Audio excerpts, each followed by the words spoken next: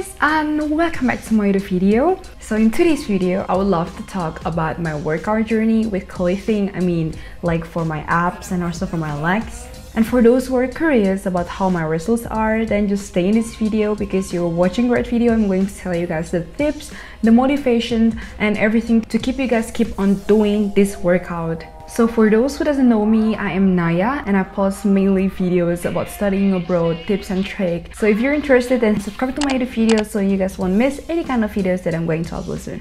And don't forget to like my videos as well. So from all of Chloe Ting's workout video, my favorite video from her is the 2 weeks abs workout. That's my favorite and I think that works the best for me, but honestly I've did a lot of her workouts and I will list my 3 favorite workouts from her that actually works on me, and I'm going to give you guys the results as well. So without any further ado, let's get started. So before this video, I also have posted a video about my weight loss journey. So I lost 10 kilograms and I also post my workout results with Chloe Ting's workout videos and also what kind of food did I eat. And if you're interested to watch that video, then just click here and watch the video. And now in this video, I'm going to talk about my 2 weeks abs workout results. Personally, I don't really like doing online workout that is lasts more than 20 minutes, so I prefer the one that lasts like 10 until 15 minutes. That's okay for me. And then I was just scrolling on my YouTube page and suddenly I saw this video, so like abs in 2 weeks, and I was like, oh man, I should give this a try. So I did give it a try.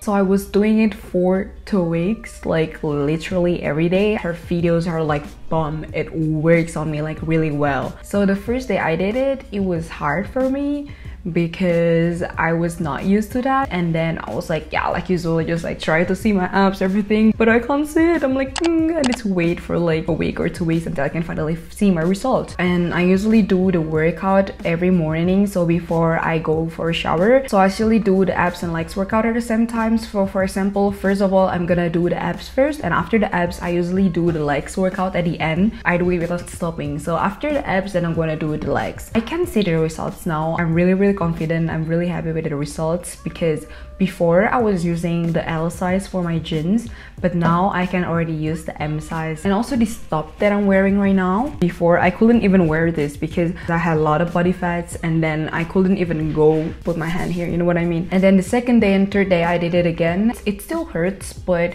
my body's starting to get used to that. So in the third day I was like, okay, it doesn't hurt anymore, I can go and finish the workout. And here I don't have a yoga mat, so that's why the videos that I'm going to show you guys, I was just using a small kind of like blanket. And for the abs workout, I don't really like up and down planks, so for some of like exercise that I found like really hard, and then I changed it with another one like with some moves from Chloe Ting as well, but from another video that I found like really helpful for my body.